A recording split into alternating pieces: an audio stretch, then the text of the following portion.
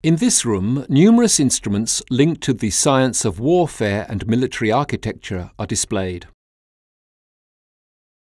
In the Renaissance, the spread of firearms had transformed battlefields into the theatre of geometric studies. Powerful mortars had compelled modifying the geometry of fortresses.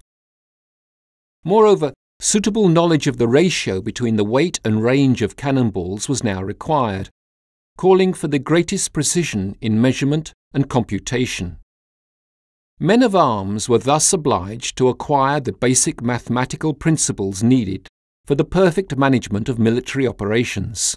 The display cases at the centre of the room contain instruments designed by the military engineer Baldassare Lanci at the service of Cosimo I de Medici from 1557. In the last display cases are the instruments bought in Germany by Prince Mattias while fighting in the 30 Years' War as commander of the Medicean army.